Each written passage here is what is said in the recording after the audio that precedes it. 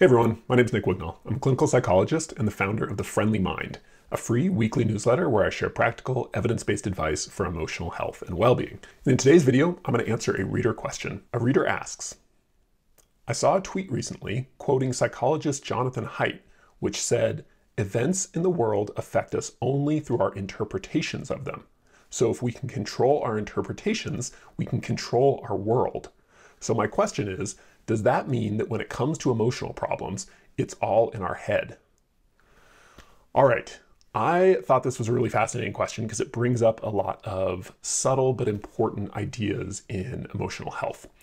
Now, the first thing I want to do is give a couple really quick disclaimers. First of all, Jonathan Haidt is a super smart guy, so I don't want to claim or give the impression that this sentence is 100% accurate of Jonathan Haidt's beliefs, because it's taken out of context. It's just one sentence. If I had to bet, I bet there's a lot of sentences before and after this which give it nuance and context and sort of moderate it a little bit. So that's the first thing I want to say. Instead, I want to use this simply as it's a good launching off point to talk about some interesting ideas in emotional health and psychology. Okay, so that's the first thing there. Now, this quotation, and let's go back to it again. It said, events in the world affect us only through our interpretation of them. So if we can control our interpretations, we can control our world. Now, obviously, this is not 100% true. It's not completely accurate. Let's say somebody walked up to me, punched me in the face, and broke my nose. Regardless of how I interpret that event, I still have a broken nose. So obviously, events in the world can affect us physically. But I think the question, and this is what my reader's question gets at, is how do events affect us emotionally? And that is a much more complicated question, I think. And so let's kind of dig into that and explore this. And in fact, I would bet, and I haven't read the book that this quotation comes from, I would bet what Haidt is talking about with this quote is how events affect us emotionally, even though he doesn't say that specifically in the quote. I would bet if you read this chapter in the book, you would understand that. That would be implicit. So that's my bet, but I haven't read the book yet. Okay, so let's assume that what we're talking about here is the relationship between events that happen to us and how we feel emotionally. Now, the example that came up when when this person asked this question, I immediately thought of this instance in grad school. I remember really vividly. I was in a seminar class and we were divided up into partners, two each, and we were given a little project, and we went off and did the project, and then we came back and presented sort of our findings to the class. And I remember my partner and we got done presenting our findings, and I felt pretty good about it. Like, I thought we had a really good idea, and we spent a lot of time on it, and I was really proud of it. And then I remember people had kind of mixed feedback, and our professor went last and gave this pretty scathing criticism of us and the project. Like, it was a little brutal. And I remember immediately feeling really defensive. I got angry, I was anxious, I felt a little bit guilty, because after hearing the critique, I think a part of me knew that it was actually a pretty legitimate, good critique. So I felt a little bit guilty too. I didn't act out my defensiveness. I didn't get super angry, but I felt that way inside. But what I was shocked by, I wasn't super shocked by my own reaction, but I was shocked by my partner. And he immediately reacted with intense curiosity. He was almost excited that our professor had pointed out all these flaws and essentially told us our project was garbage. And he just started asking these series of really interesting questions to understand how we had gotten it wrong and what was going on. And anyway, the point is, we had, in response to the exact same event, our project being criticized, the two of us had dramatically different emotional reactions, which suggests that it's how we make sense of what happens to us that affects us emotionally, not necessarily the thing itself. It's not predetermined that if you get criticized, you're going to feel defensive. A lot of people do, including me in that instance, but my partner, for instance, didn't, presumably because he did something very different internally in response to that criticism. He had a different set of interpretations. The story he told himself about what that meant was very different than the story I was telling myself. And as a result, we had very different emotional reactions. So I do think that, assuming Haidt is talking about how events affect us emotionally, I do think his assertion here is basically true, that events themselves don't cause emotions. It's how we think about or interpret the events that happen to us that determines how we feel emotionally. And actually, this is a principle that's been around for a long time. So there's this, it's called the principle of cognitive mediation. And it says that things don't cause emotions. It's our interpretation, our thoughts about things that lead to how we feel emotionally. Now, this isn't a new idea. This was codified kind of in the mid-20th century in terms of this principle of cognitive mediation, but it's been around for thousands of years. I mean, at least as early as the Greek and Roman Stoics, 2,500 years ago. In fact, there's a famous quote from a Greek philosopher, Epictetus, and it goes, let me pull it up here. He said, "People are not disturbed by things, but by the views they take on them." So again, same idea. It's not things that cause emotions. It's how we interpret things, how we view them that leads to whether we're disturbed or not, what kind of emotion we have. So that we've known that for a long, long time, right? This idea has been around for a very long. The Buddhists, old kind of Buddhist tradition, have very similar ideas. So it's a really well-known principle.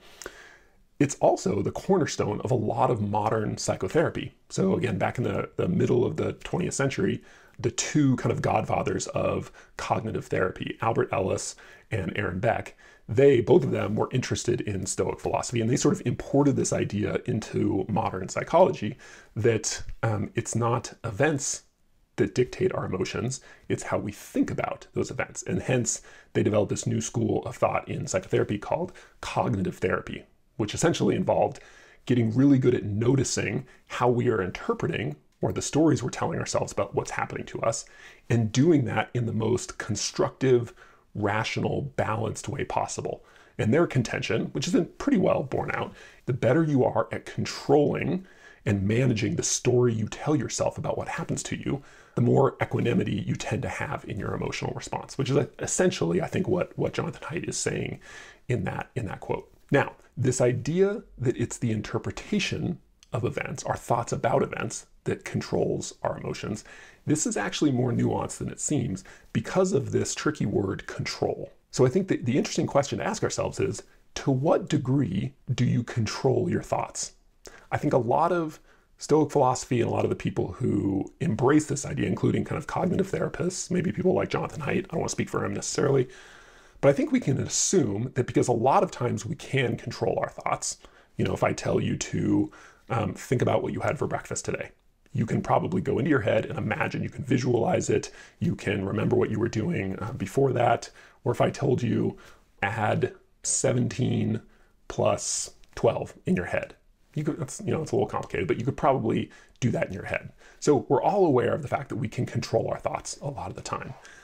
Because of that, it's easy to assume that we can always control our thoughts, or that other people can always control their thoughts. And that's not quite true, because if you talk to kind of cognitive psychologists, they'll tell you that a lot of thoughts are automatic. They're not under our control. A lot of thoughts are deliberate, and they are under our control, but there are plenty that aren't. And this actually should be super obvious. Sometimes thoughts just pop into our head. Like earlier today, I thought, shoot, I forgot to send this email. I didn't choose to have a thought about forgetting to send an email. That thought just popped into my head, totally unbidden by me. I did not decide to do that at all. However, once it popped into my head, once it was there, I did choose to think about, all right, what, do I want to respond to this email now? No, I'll put it on my to-do list and I'll get to it later this afternoon, stuff like that. So this gets at a really important distinction, another distinction among thoughts. The first distinction is automatic versus deliberate thoughts, right? And automatic ones we don't have control over, deliberate ones we do have control over. It's related to a similar distinction between what I call initial and elaborating thoughts. So an initial thought is one that just pops into your head, like a worry, for instance. There's all sorts of things that can just trigger a worry. However, after that initial worry pops into your mind, whether you continue to elaborate on that worry and continue worrying is a very different thing. That's an elaborative thought, and that is something you have control over. You can't decide if a worry pops into your head. You can decide and control whether you continue to worry about it. Same thing goes for rumination, say.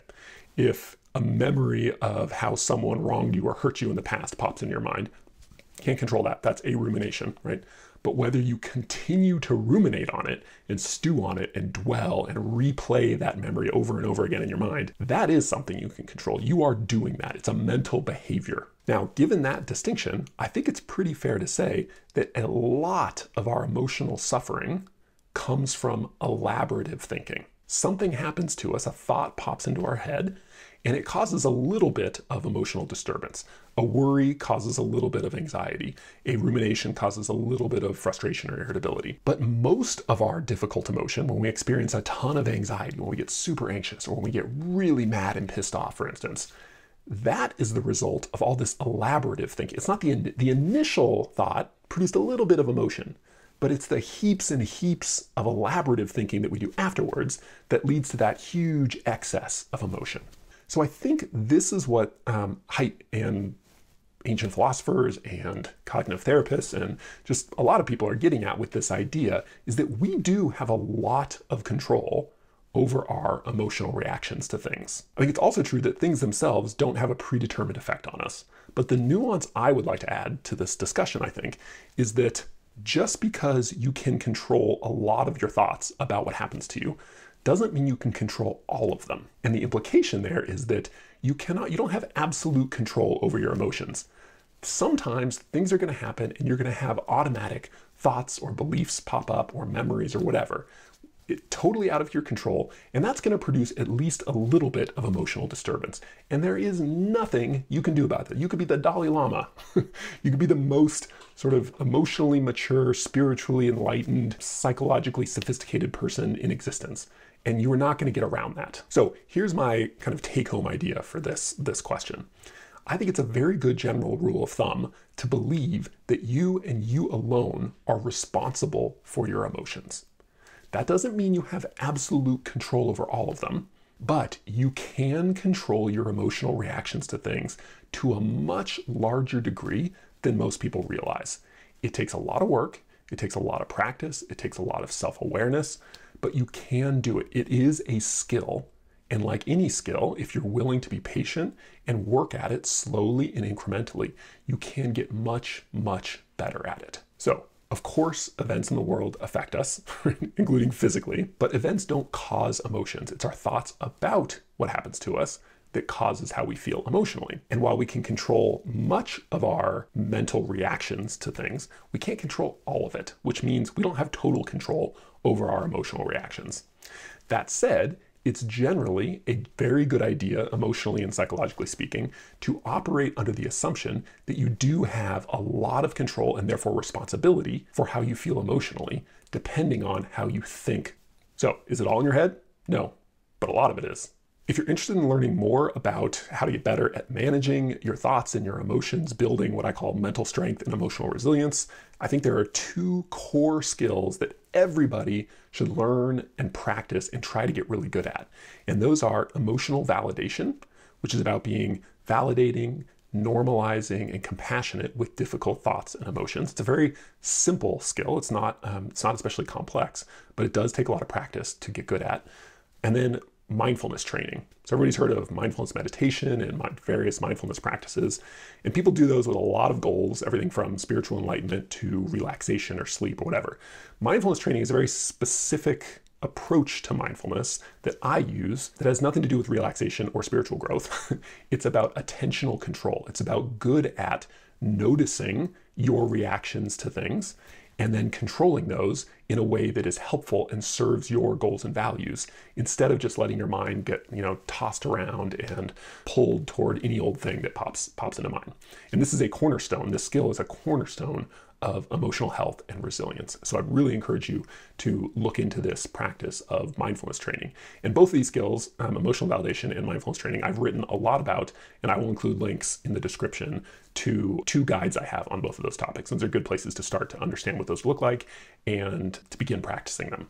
All right, thanks for watching this video. I hope you found it helpful. If you'd like to get more thoughts and information from me about emotional health, psychology, well-being, that sort of thing, I write a free weekly newsletter called The Friendly Mind. It goes out every Monday morning, and you can join for free using the link in the description below. Thanks.